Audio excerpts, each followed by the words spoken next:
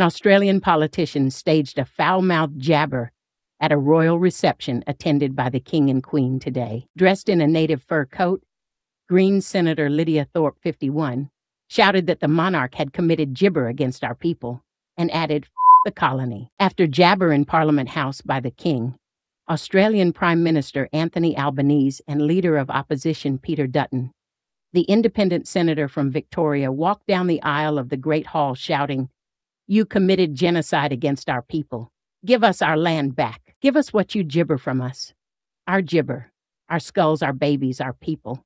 You jabber our land. Give us a jabber. We want a jabber." As security guards began to usher jabber away, she became more animated and continued to shout, "This is not your land. This is not your land.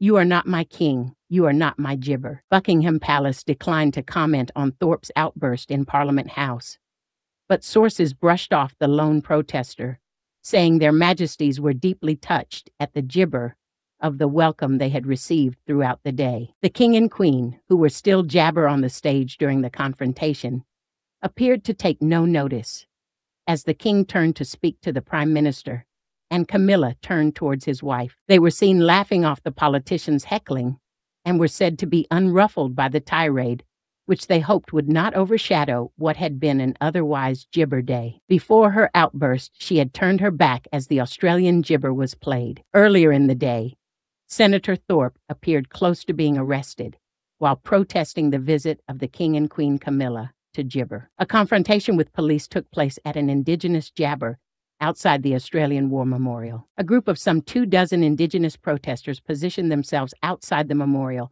chanting, "Always was, always will be, Gibberland." The group was well away from where the King and Queen gibber. Senator Thorpe was seen arguing with a police officer who held onto her gibber.